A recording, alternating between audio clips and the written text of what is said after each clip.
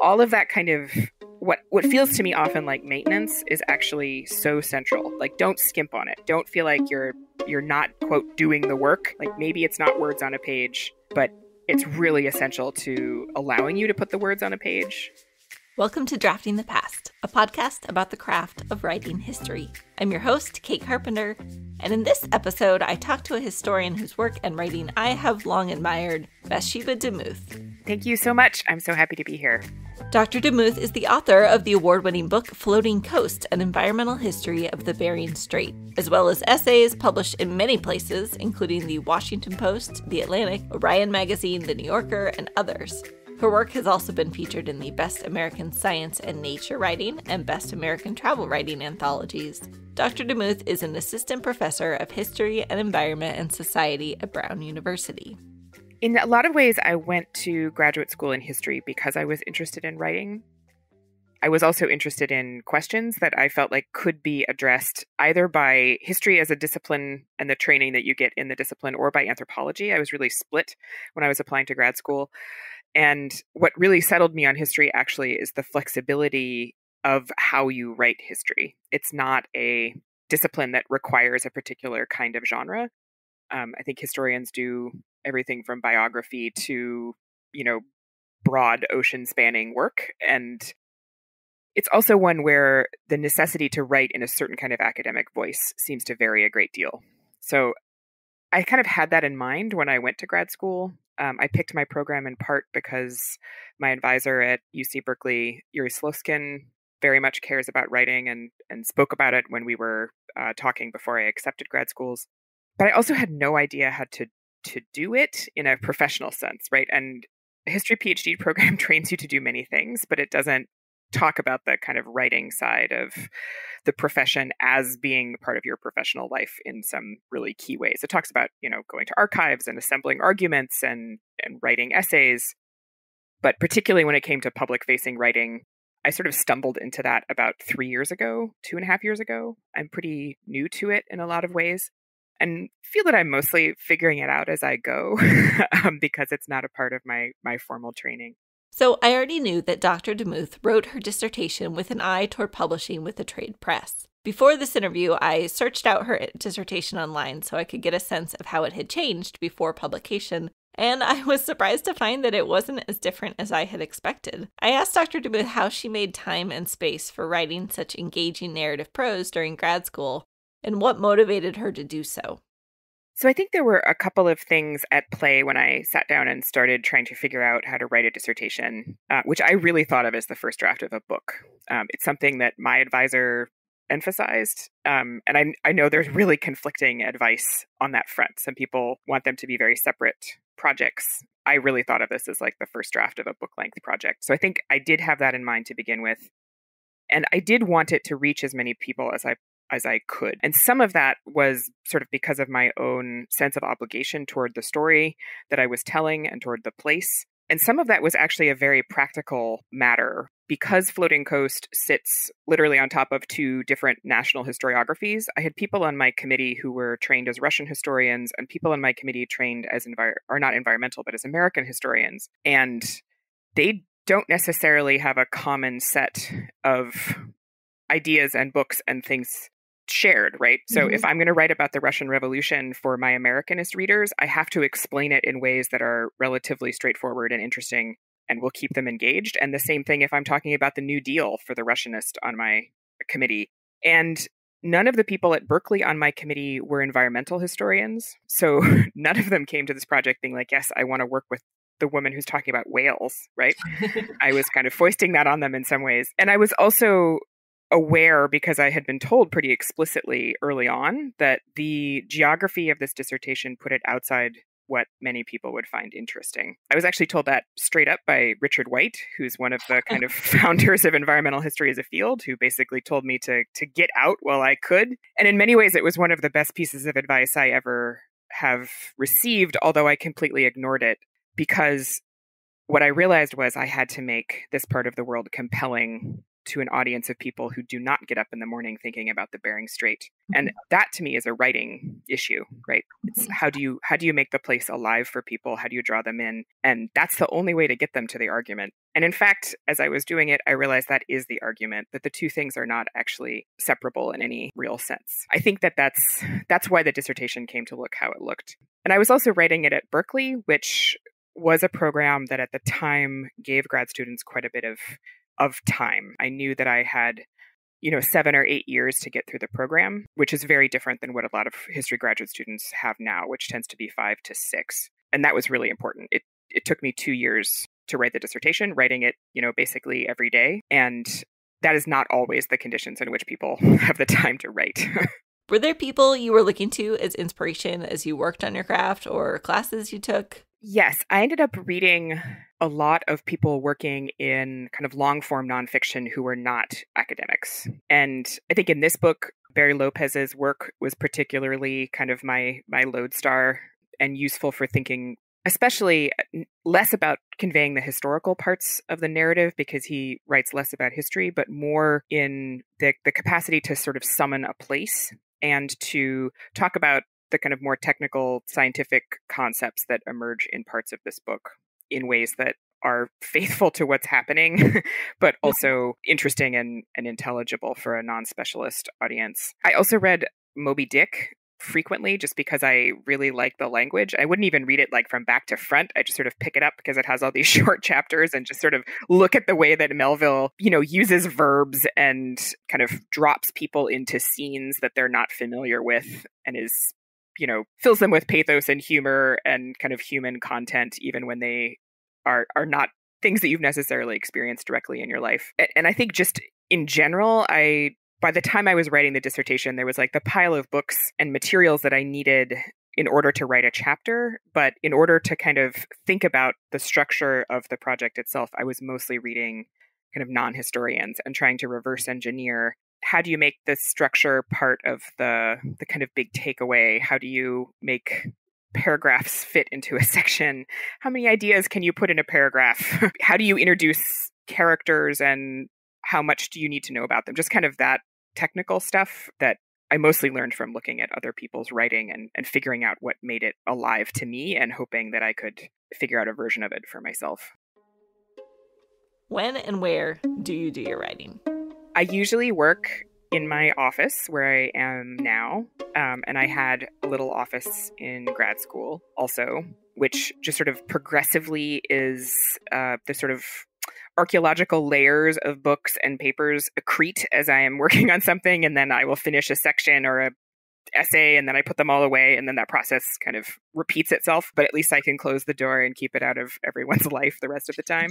And I am an incredibly routinized person. I get up in the morning and I go for a run, which is where 90% of the actual thinking about writing happens, even if I don't know that's what's going on in my head. Sometimes I do, and I have to stop and like frantically take notes on my phone. And then I come home and get cleaned up and have breakfast. And usually my best writing is in the morning. So, I try to kind of protect the pre 1 p.m. hours, but I can often, if I'm sort of in a groove, keep going after that. So yeah, that's kind of the routine. And I can do that day after day. It's extraordinarily dull. How do you organize your research as you're going? I mean, you not only do a tremendous amount of research, but you also have a wide variety of approaches to research. How do you keep track? This is a really good question because I think that we have all kind of stumbled into being digital historians, particularly in the COVID age, when even sources that we might have seen in a more corporeal form are now coming to us in PDFs. And I have a really kind of tripartite division of organizational labor that makes no sense, I don't think, to anyone but me, but does allow me to go find particularly the kind of digitized sources I'm working with quickly. The books, I just sort of rely on muscle memory to find them in whichever pile I have left them open in with their spines open. I mean, every librarian would just despair at my book treatment. But in terms of digital sources, I use Zotero for things that are published in some form because it's so good at pulling the bibliographic information from the internet. It's really good at kind of assembling collections of books that I need to read. For archival sources or even published primary sources, I use a program called MaxQDA that I started using in grad school. That's a database that allows you to read and take notes on and flag and tag PDFs and Word documents and other kinds of audio files, text files, video. I found that particularly useful when I was kind of in the writing phase, and that I could be working with a variety of sources and realize that, here are 4 things that belong in chapter 3, but I'm working on chapter 1. And you can sort of start tagging them to like, reindeer migration or climate, various things that are coming up down the road. And then when you start writing that chapter, you have all these breadcrumbs you've left yourself. And it was extraordinarily useful when I was revising because, it was a couple of years out. I didn't remember in which file, which year, which archive sometimes I had found this tidbit, but I needed to go back and look at the full source again. And having that database really made that possible. So anytime I have the discipline to go through and really code what it is that I'm working on thoroughly, I have never regretted it. Future self is always happy for past self having done that work, even if it's not the most interesting in the moment. And when I'm in archives, I use just a very basic spreadsheet to be like, here's the box I'm looking at, here's what it's in, here are the dates it uses, so that I have that kind of metadata that's outside of the database that I can search really quickly. It's a mess is actually it's chaos, but I sort of know the route through. Are you a person who likes to have basically all the research done before you start writing, or do you take more of an iterative approach? So this is a question that I feel I am trying to transition out of one mode and into the other. So with the first book, which came out of my dissertation, I had this huge luxury of A, doing the research before COVID, and B, doing it in grad school when I was not teaching. So I spent a year going to archives in the US, I spent a year going to archives in Russia, and then after assembling all of that and taking lots of notes, I turned up in Berkeley to write for 2 years and finish it. This is not how writing the second book, when you actually have a teaching job, looks like, for one thing. And for another, I haven't been able to do most of that archival work over the last 2 years, which is sort of right when I would have been starting it on this second project for obvious reasons. The archives have been closed. Travel has not been easy. So I'm trying to kind of feel my way into the methodology of writing with what you have and then thinking about where the big questions remain, where are the kinds of sources that I feel are lacking and really preventing me from pushing what I want to say in a direction. But I am a little worried about it because I feel like there was something with the first book where I just kind of lived in tremendous confusion for about 18 months in those first 18 months of archival research, where every day I got up and I had no idea what this was going to become, right? It was just a big tangle. There was lots of interesting things popping out of the archives, but I didn't have a chapter outline. I didn't even have a sense beyond working on both sides of the Bering Strait where it was going. And then it kind of all clicked into place. And I think it was because I had the capacity to just sort of swim around in the sources for a long time and not be worried about producing something that was coherent for anyone else, because it was definitely not coherent for me. And I think that imposing that order too early runs the risk of missing things, because then you're sort of locked into the narrative structure. You're have some attachment to the arguments you've started to make, and maybe they aren't, valid, or they don't stand up, or they're more complicated, or, you saw one tiny slice of things. So I'm having a really difficult time with the iterative approach in this, even though it is what we have at the moment. What does the revision process look like for you? This is a really good question. And I feel like it's one that I did not talk about in grad school at all. It's like the kind of, once you have a draft, what do you do with it? What I did was the first year after I finished, I basically didn't look at my dissertation. I sort of put it away. I drafted an article that was based on a chapter of it, but that became enough of its own thing. It didn't feel like I was directly in contact with my own writing all the time. And then on a very horrifying day, after about a year, I went and printed out the whole dissertation and read it, which I don't know about you, but I find rereading my old words to not be my favorite activity. So I had to be like, all right, just sort of muscle through this and start to think particularly about how to take the 5 big chapters of the dissertation and split them into kind of a more sensible chapter structure for readers that does not involve 30,000 words at once. Where to shorten things? Where did I repeat myself? I had by that point a long list of sources that I had found while I was working on chapters as I went that needed to, stuff that I found working on chapter 5 that needed to go in chapter 1. So I knew I needed to do that work. But a lot of it was kind of thinking structurally initially. And then I just rewrote it front to back in one draft, sent that draft out for peer review and for my manuscript workshop, rewrote it again front to back based on that, sent it to my editor, got her notes back, did that a third time, and that was kind of the final version. But the thing I discovered is that each of those redrafting things takes less and less time. So the first redrafting took me most of a year. The second one after peer review took me 3 months. The one after with my editor's comments took me 3 weeks. So you're not signing yourself up for really rewriting your dissertation every time. And the fourth draft is magical because you know what you want to say. You've said most of it. And you're actually at the place of kind of working at the sentence level and the paragraph level to make sure that it actually gets there. So it also becomes, to me, a substantively different kind of intellectual activity between the first draft, which I think, honestly, whenever I write something the first time, I'm writing it for myself only, just to try to figure out what's going on. And then I have to go through it again and say, okay, if you are not me, what do you need to know when? How can I bring you into this story? What is it that would be a metaphor that guides us through those kinds of things? That's not necessarily there right off the bat. From a previous conversation, I already knew that Dr. Demuth had gotten her agent as she was finishing graduate school. This is pretty uncommon, so I asked her to tell me how that had happened. So I ended up with an agent because I was a finalist for a job at Vanderbilt. So I showed up in Nashville, Tennessee at the airport, and the chair of the hiring committee, Helmut Smith, who's a German historian, picked me up very kindly from the airport. And the first thing that he said to me was, you should not publish your dissertation with an academic press. You should definitely publish it with a trade press. And I was like, is this part of the job interview? Is this like, what's happening? And at the same time, this is a thing that had been on my mind since I started grad school, if the clouds part and the angels sing kind of scenario. But Helmut very kindly put me in contact with the agent that I work with now. And I spent the kind of summer right as I was finishing my dissertation and starting at Brown, writing my book proposal for trade presses.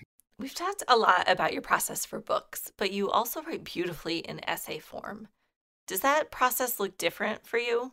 Yes. So I have realized over the last 2 years that I really love the essay form and the essays that are in the, 3,000 to 4,500 word range, which doesn't really exist in academic writing, right?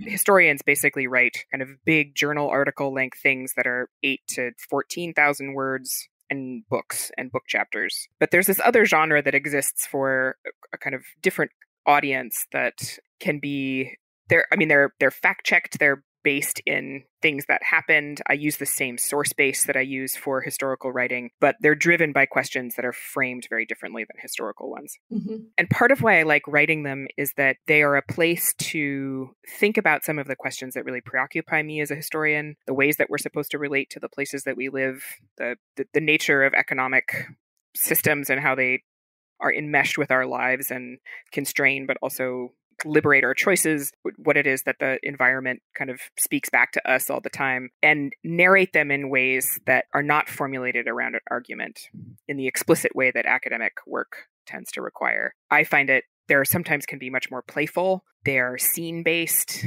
They require that you just really pull people into a conversation and a series of thoughts with you. Not telling them what to think, but telling them how you came to think something or see something in a particular way. And I really enjoy that. It feels more conversational, I think. And there's something a little bit adversarial about a lot of academic writing to me. Like we're always have kind of our fists up just in case somebody's coming for us. And I think essays are a very different form in that sense, that they're kind of trying to invite people into a world with you. So in all of your writing, both in the book and in the essays, place plays such a major role. And of course, that's true for many environmental historians, but for you, place really comes alive. How do you do that? I mean, I'm glad that it works first, because you never know as a writer, right? You send these things off into the world with crossed fingers and closed eyes, just sort of hoping. I think one thing I do frequently when writing is I go back to the notes that I've taken in the places that I've been that are either similar or the same to where I'm writing about. And I take a lot of photographs when I'm working up north. So that helps me kind of bring back what did it look like. And usually the visuals kind of come with a sense of the other kind of sensory world that's associated with it. And then I try to think about what is it that if you haven't been to a beach on the Russian side of the Bering Strait, for example, what is it that's surprising if you've not been there before? What are the things that would be helpful for a reader to know about what this place looks like or smells like, or what direction the wind is coming from, and include those things, because I think just at a sort of sentence level, it helps you get away from kind of cliches and be really specific. And I think then hopefully for readers, it kind of gives you a visual or a sensory relationship with the place as much as you can have through a piece of writing. And I have found that helpful, not just when talking about kind of direct experience, but in approaching sources. That our historical sources are often so full of people remarking on details that are so striking about the worlds that they're in. That, it was so cold this one winter that the stones in our hearth inside the cabin cracked, or they just kind of bubble up all the time. And I started to realize that those details give some ability to kind of project that sensory experience into past spaces that I, of course, can't ever enter, and none of us can directly, but to give them a little bit more lived in kind of corporeal feeling, which I think for environmental writing is important, partly because sometimes we're describing past states that don't exist anymore, like kinds of cold that don't exist anymore. And in some cases, because it just makes it feel less like a thing that has kind of stopped having any influence over human lives, right? If you can actually show the ways that these places exist and are felt and participate in making people experience their days. To talk more concretely about how she approaches writing, I asked Dr. Demuth to talk me through the opening paragraphs of an essay that she recently wrote for Granta. The essay is called On Mistaking Whales. I'll link to it in the show notes, and you really should go read the whole thing. It's beautiful. But here's the opening of that essay. Before a gray whale becomes a home, or a barrel of oil, or a metaphor, before she enters the realm of human meaning, she is a being complete in herself. Born as most gray whales are on an early January day off northwestern Mexico's Baja Peninsula, her mother swims upside down, tail lifted, straining up, and she emerges headfirst, not into water, but into the air. 2,000 pounds of smooth, pewter muscle born facing the sky.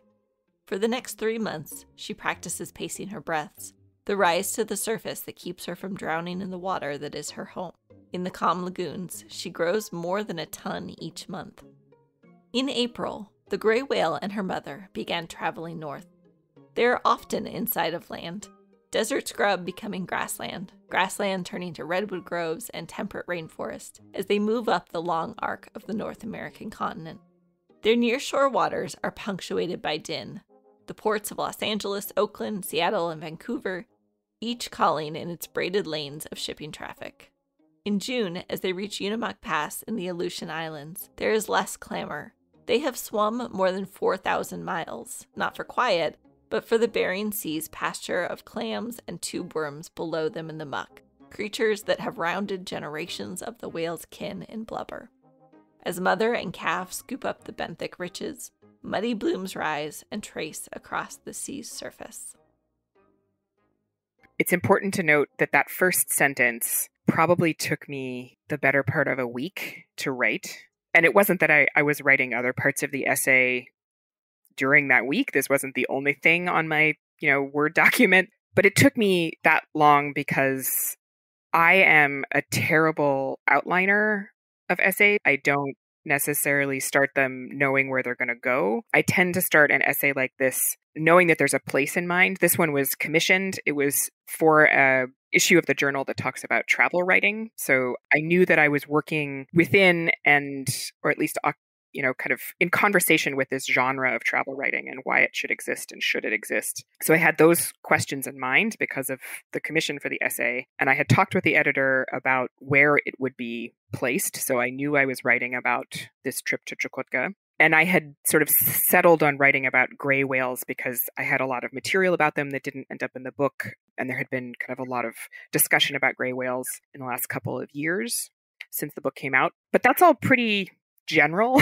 Like that's not a structure. It's not a point. It's not a, how do I get from here to there? So I can spend a really long time writing these opening segments of an essay because what I'm really doing is trying to figure out what the darn thing is about. Mm-hmm. And in this case, I realized that since it was a piece of travel writing, the journey that I wanted to take readers on was, about being in this place in Chukotka, but it was about also thinking about whales as beings that you can go to see, but they also have these kind of independent lives. And so that's where you get the first sentence from. It actually kind of maps out where the whole essay is going, walks you through the different ways people have known whales, but then turns to thinking about the whale herself and what a gray whale is in the world. And that just comes from sort of what we know of them and what people have observed of them.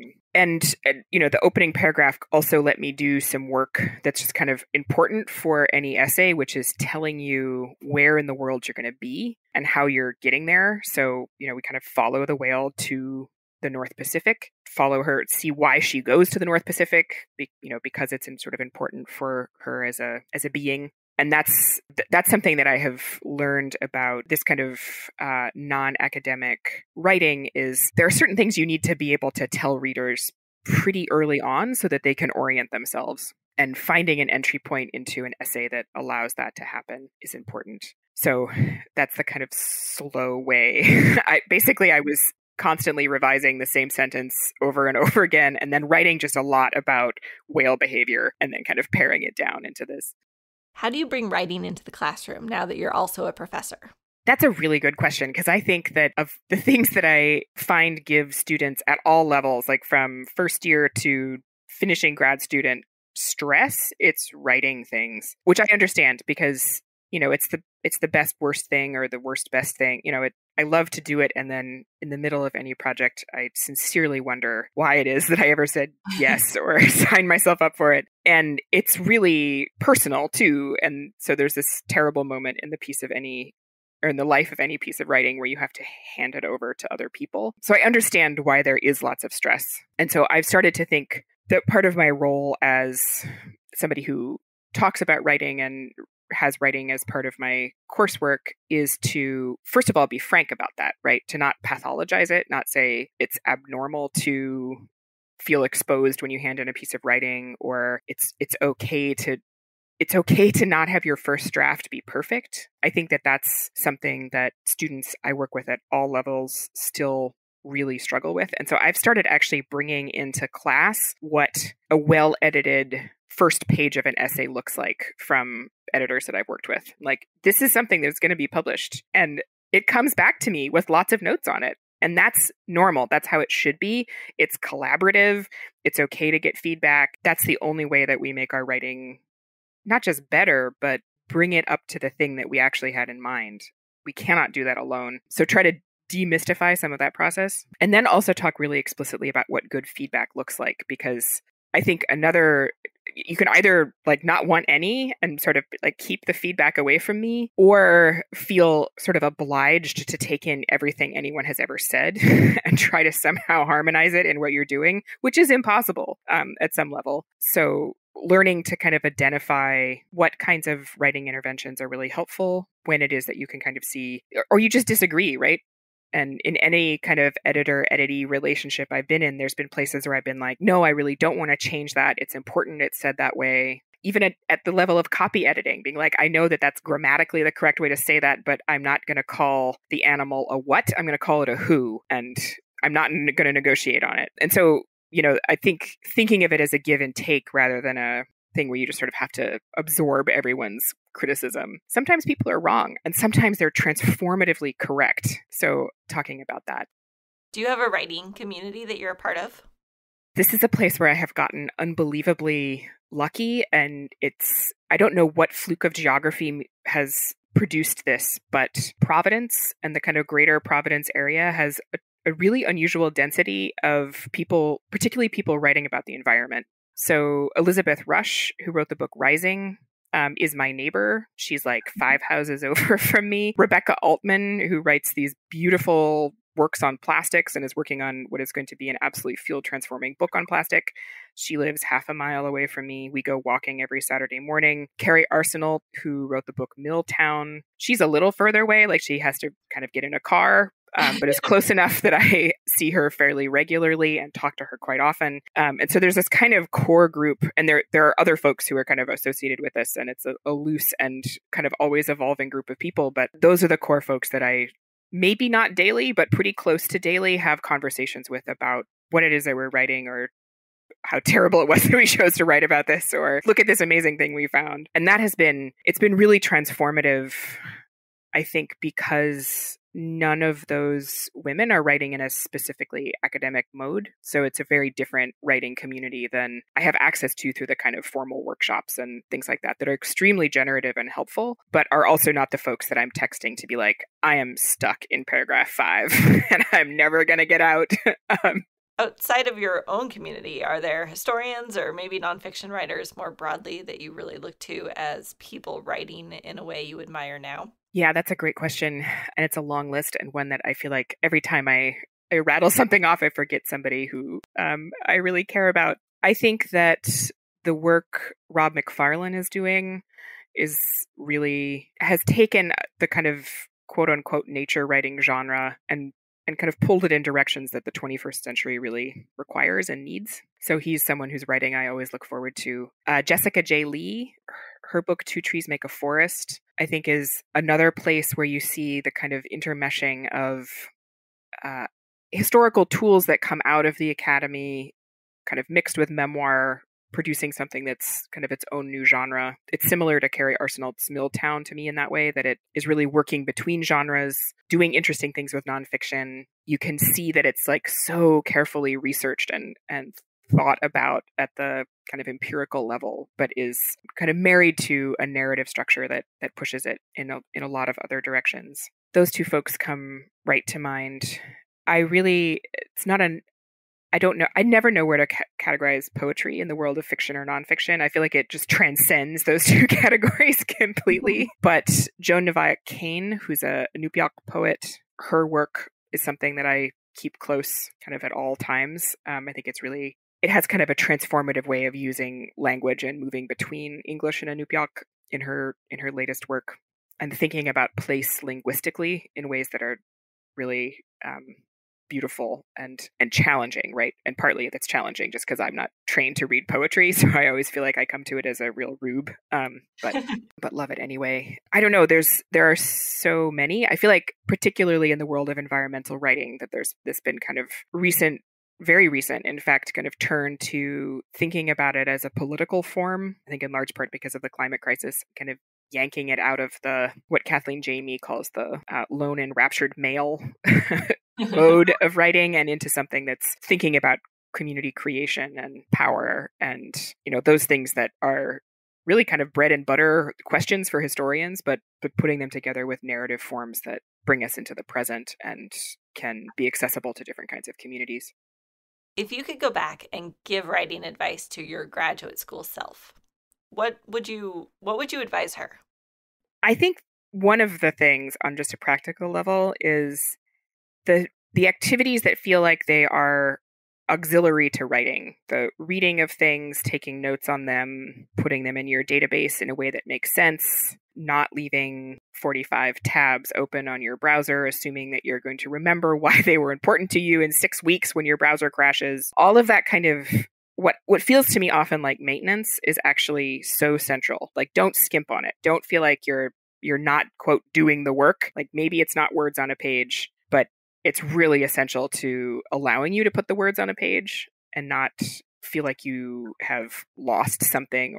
And I think on the losing something front, just never assume you'll remember it. Like, if you have an idea or a scrap of a thought, or suddenly remember something that you read and exactly where it is, just write it down. Like, have a system for leaving yourself really generous notes about what you've been thinking. And sometimes you'll go back to them and be like, that is hilarious. Like, what on earth was I thinking? And sometimes you're like, that's what I have been trying to say for the last, 3 weeks. And I actually just crystallized it on a run 4 months ago. and left myself a note about it. And I think I have a kind of desire to always be writing, and therefore sometimes give short shrift to some of those other things, which are just as important. Can I ask what you're working on these days? Yes. I feel like this needs giant, 2020 sized asterisks around it still. I'm working on a history of the Yukon River watershed, which is the big river that starts in what is now Canada and goes through Alaska to the Bering Sea. And I was in the kind of preliminary month of research on this project up in Alaska in March of 2020. So decamped from Alaska kind of as COVID was working its way across the country, and therefore haven't done a lot of the archival work on it. But what I'm interested in this part of the world is the way in which different human communities have generated different ways of bringing non-human things into political culture, and mostly through what we would call rights. So do fish have rights? Do fish grant people rights? Do trees have rights? Do people have rights to trees? Which people have rights to the trees? Who gets to decide those questions? So thinking of those kind of legal orders as a way in which human beings and other kinds of beings enter a political conversation together. And because it's a shared ecological space, which apparently is just the thing I come back to all the time, that has kind of multiple different political cultures represented, from the long and continuing indigenous traditions to the British and Russian empires to the US and Canadian nation states, who answer these questions very differently from each other through time, and kind of leave legacies, or in the case of indigenous nations and contemporary nation states are still really working out who has sovereignty, who gets to answer the question of where do the rights come from. So that's from 30,000 feet where that project is. At the level of the ground, there are many, many questions because I simply haven't done most of the work, but I'm hoping to be headed north next month, viral variants willing, to actually start answering some of those questions. Toward the end of the interview, I also asked Dr. Demuth if there was anything else about writing that she wanted to say, and I love what she added. I think one thing that maybe didn't come up, and it's related a little bit to teaching writing, is that I think in sort of discussions of academic versus non-academic writing, there sometimes is kind of a split made between narrative writing and writing that has an argument to it. And I think that as historians, splitting those two things and separating them really kind of walls us off from the tools that are in narrative itself, which is that the narrative itself is an argument, right? How you tell a story is part of why the story matters. Who comes first? Who gets to speak? How much kind of page time different issues get? How things are described? What gets described? What the kind of emotional or affective experience of reading is? Those are not separate from argumentation, I don't think, or they don't have to be. And I understand why not all pieces are driven in that direction. There's a clarity to sort of removing that narrative structure and sort of just saying what you're going to argue that's really appropriate for some kinds of genres. But I also think that, if you're working in archives and sort of have the responsibility toward people's stories and the trajectories of communities through time, that not necessarily thinking that the parts of writing that deal in emotions and scene making and specifics of place are somehow separate from what it is that you're arguing. I think the two things can really be kind of melded together, and that what some of the most durable and interesting narrative nonfiction does is that work. That was very well said. Thank you so much. As always, I could talk about writing all day, and I really appreciate you taking the time. Yeah, I so appreciate this podcast. I wish it had existed when I was in grad school and was like, I felt like there were all these things we talked about all the time, and like how to sit down and write was not one of them, even though we all had to be doing it. I, too, am grateful to these conversations, and I am grateful to Bathsheba Demuth for joining me today for this one. I hope you've enjoyed it. As always, you can find show notes and a transcript on draftingthepast.com. You'll also find links to the articles and books that we've talked about in this conversation there. Please share the podcast with someone else you know who would like it. And in the meantime, happy writing.